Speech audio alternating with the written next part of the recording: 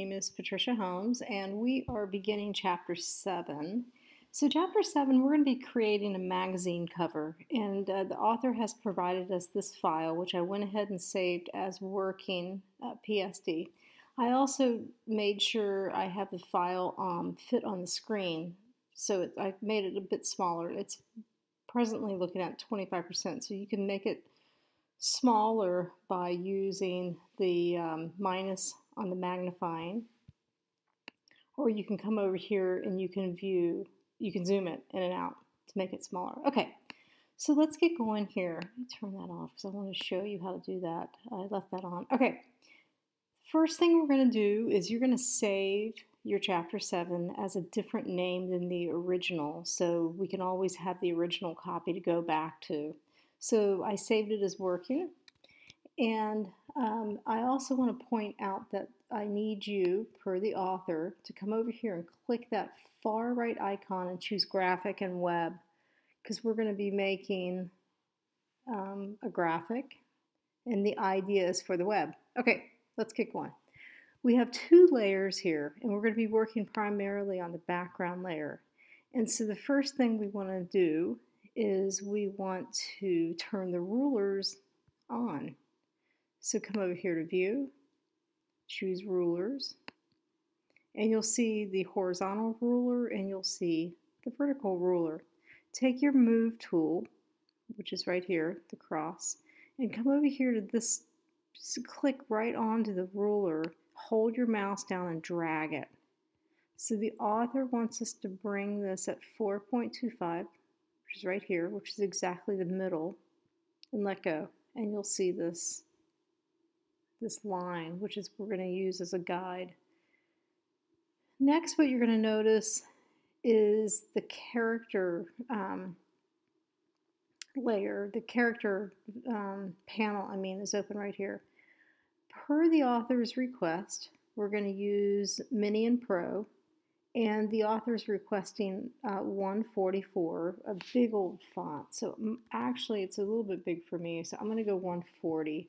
The author has asked us to put the tracking at 100, which what that does is it spreads the text.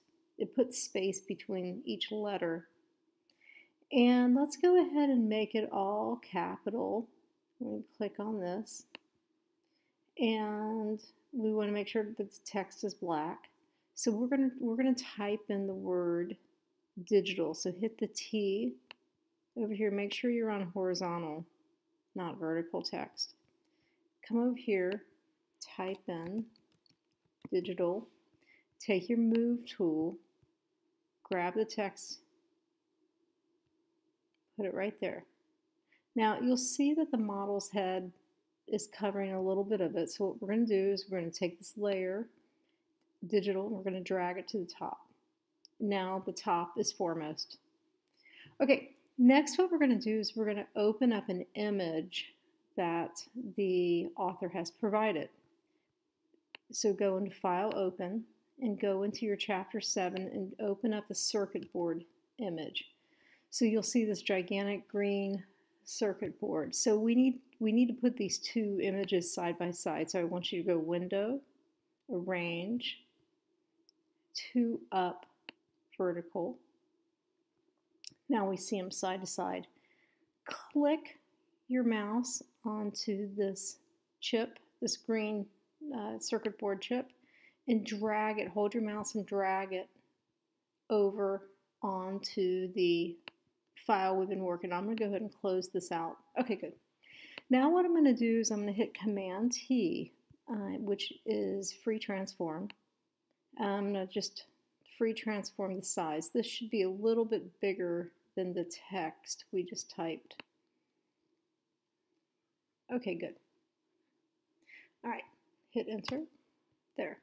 So what we have here is we have a layer, we have the text, we have the model in the background. So what I want you to do is I want you to hit Control-click onto this top circuit board layer and go down towards the bottom. Here we go. And choose Create Clipping Mask and click it. Ta-da! So what just happened is that the image came through the text. And this is a clipping mask. And the image has to be on top of the text, so the text has got to be a bottom layer right there. Okay, moving along, let's see, what are we doing next? Wow, we're just moving through this chapter really quickly. Okay, next what we're going to do is we're going to create a type, some text coming out of the mouth here, and then eventually some text on the right, but I think I'm going to save that for the next video so I can keep these short and sweet. Okay, guys, this is the end of part 1, chapter 7. Thanks for listening. And please carry on to the next videos until we are completely done with this chapter.